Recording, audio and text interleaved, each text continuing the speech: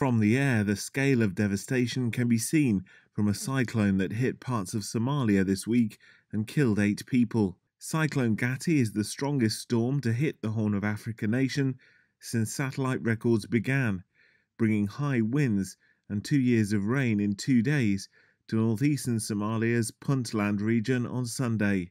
Thousands were displaced as floods caused destruction to livelihoods, livestock, crops and fishing gear. This local resident says there's not been such a disaster in the last 50 years.